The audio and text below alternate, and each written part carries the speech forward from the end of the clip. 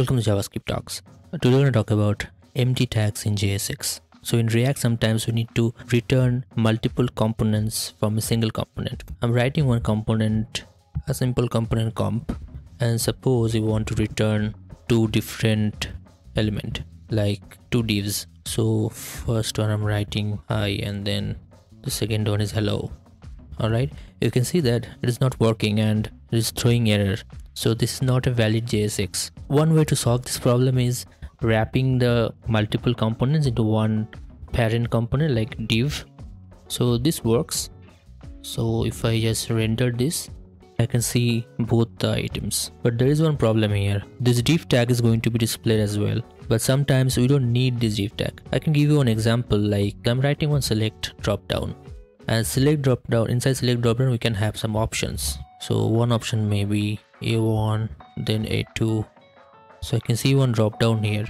Now suppose from this component I'm returning the options.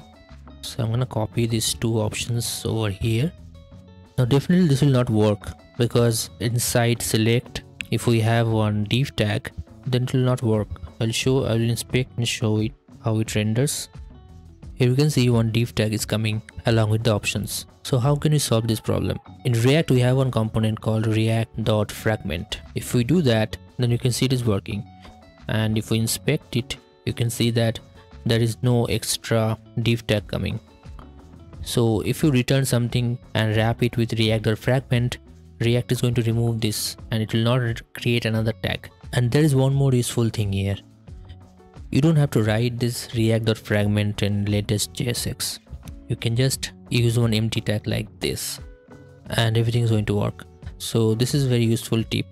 You can use everywhere. Whenever you want to return multiple components, multiple elements, you can just wrap everything inside this empty tag. So that's one useful tip. If you like this video, please like and subscribe for more videos like this.